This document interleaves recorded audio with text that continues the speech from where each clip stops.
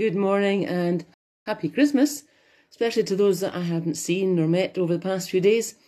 And if I have seen or met you a number of times over the past few days, then, well, happy Christmas as well.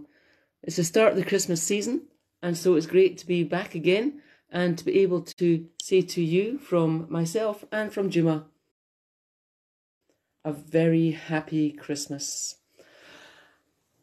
How have you spent your time? Has it been full of fun? Has it been a bit manic, perhaps? Has it been tiring? Has it been tiring and fun and exciting and all of those things? And it's been great to be with family and friends, or perhaps it's been great to be a little bit quieter. However you've spent your Christmas, and can I just say that we're beginning the Christmas season, so you are still spending your Christmas. However you spend it, I hope that you find the right balance of what you need, what others need from you, because there's a balance to be had. Sometimes our family, our friends need us to step up, to step forward, or perhaps just to sit at a table and play a game that they enjoy, passes their time and gives them a bit of fun over Christmas. This Christmas, certainly, I've been again very fortunate. So I have games to play, puzzles to manage or to do. I've got lovely nativity sets, and I have got books to read and sweets to eat and a little bit of refreshment there as well, just in case I need a spiritual uplift.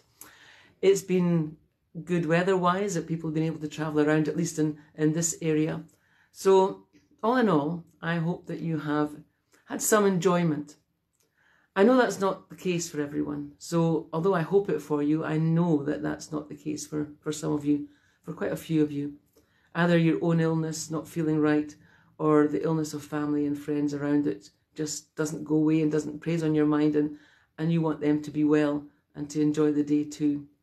And sometimes it's more serious than that even, and there are people who are struggling with their health, their family's health, but also perhaps with the cost of living, perhaps with not being able to heat the houses, perhaps with just being lonely and isolated as they are every day of the year, and Christmas for them is no different. If that is you, then I pray God's blessing on you for Christmas. And I pray that somewhere along the way you will find not a relief from the hurts, because sometimes the hurts are not relieved that easily, but strength and courage and blessing from God to help you in whatever the challenges are. Christmas is a time when we are to remember those who are less fortunate than ourselves. A time to remember that not everybody is celebrating. And not just because they don't believe that Jesus is the Son of God born in Bethlehem at this time, but because life is just too hard for them. So we are continuing to seek ways of helping. Warm Spaces is one way of doing that. And although we don't advertise warm spaces in our church, when our church is open, it's warm. And there are many things that happen in our church there. You can just drop by, have a coffee, have a tea, have a chat, have a refreshment, get some company. And last week we had our reflection area open, because the last week before Christmas can be busy for some and, as I said, lonely for others if there's not anyone around. So there was a chance to come in, and people came in to look at the reflection area. But we also were able to have a bit of a blether and a chat in the Hall of Fellowship, and a cup of tea or coffee or whatever in a warm space. So this week too, the reflection area is going to be open from Wednesday. So Wednesday, Thursday, Friday mornings. Say 10 till 12. It might be open a bit earlier than that, but say 10 till 12. And it's a time to go through that reflection area again. The pre-Christmas one, which is the post-Christmas one, because we are in that season of Jesus with us always. There's also a wee reflection pamphlet for you to take away, to spend time on your own perhaps. If you don't have enough books that were given to you Christmas to read, or enough magazines, or enough good films on the telly, perhaps you'd want to do that. But it is also a chance to come and be warm, have company and a chat. So please do know that you're very welcome to come anytime, 10 till 12, Wednesday, Thursday, Friday. And Thursdays, also our bereavement group, which is much the same thing. People who need a chat and company and somewhere just to sit and talk. So that's, I hope, an opening for some of you to come along. Maybe this week is, well, it's quieter than last week perhaps, or you're building up to New Year. But if it is a little bit quieter, then perhaps you've got that time and stillness to think, I will just go along and stop and think. We're in the Christmas season. It's only just begun. It's only just begun. Christmas season began on Sunday the 25th. And so I hope that we continue to keep that in mind and don't just move on too quickly. My presents, as I said, I got a lot of amazing gifts and a few new nativity sets too. One of these is this one. It hangs up, it's like a garland. It's got all the wonderful detail, amazing detail of the characters of Christmas. And it is just wonderful and beautiful. And that has been on my door, inside door, for the last while. And the glorious thing about this nativity, of course, is that you can be part of it. And you can be right in the middle of this amazing nativity. Because that's where we are. God came to be in the midst of us. And in that stable scene, as we imagine it, everyone's gathered round that manger. And Jesus is the focus. Jesus is always the focus. But the purpose of God coming, of Emmanuel, of the birth of Christ, the Son of God, God incarnate with us, is to help us to realize, and realize afresh every day, that the reason God came is because we are God's focus. That doesn't mean that we are entitled to everything that this world can offer and we are able to just have what we want. It means much more than that. It means that we, you and I, are loved by God. Now that's quite easy to say, and it doesn't take much time to say. You are loved by God.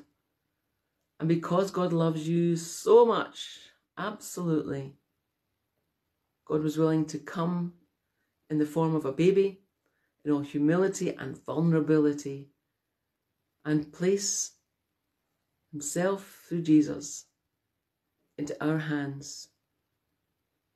So it is for us to be tender and to be gentle, but also to receive from that a strength and a courage, and to take from that and with that, and to take that out with us, to tell others who really, really need to know that no matter who else or not is in the house with you, you are not alone. God is with you. Not in a horrible, spooky way, big brother way, looking over you, seeing what you're doing, seeing what you're eating, but in the most glorious, tender, gentle, loving way. The world needs to know that. At Watch Night service, I was suggesting that we change our own worldview first, of course. We change from a worldview which tells us that greed and power will get what you need and what you want. That power and greed are the way to all the things that you really desire in life. And rather look at it from the worldview of Jesus, born in that stable in humility. A worldview of Jesus who welcomed shepherds and magi, who welcomed the outcast and the stranger. We need to change our view to that worldview and then work to change the worldview that is out there. Because I don't know if you've noticed or not, it's not working. It's not working for an awful lot of people. It's working for very few. And in fact, the few who think it's working for them probably isn't. God came to give us a new way of living. So this is the beginning of a Christmas season. The beginning perhaps of an opportunity for us to rethink, re-establish ourselves in that faith, reroute ourselves, ready. Because, well, 2023 is on its way. And we know from the past few years that we can't just cross our fingers and wish everyone a happy new year, health and happiness and all that, because you know what? That's not how the world works. And that's not how the world is affected and changed by our wishes. It's by our words and by our actions, which stem, for me, from my belief and my faith. So, it's a wonderful season of rejoicing and love and inclusion. Let's make that our worldview. And let's make that the view that we share with this world. I hope that you can, perhaps if you're close enough, drop in for Wednesday, Thursday, Friday morning for a reflection area, pick up a pamphlet, or for a chat. Come and say hello. I tell you what, bring one of your daft presents and we can have fun. Bring a game and we can share it. But most above all, bring yourself. Just for a chat. Just to think how we've got on over this past weekend. And just to imagine, perhaps, what life might be like if you took the worldview that was given at Christmas time. The worldview of our God, who loves us. Who loves you. Incredible. So, from Juma, who's lying sleeping, and myself, a very, very blessed Christmas season to you. And hope to see you soon.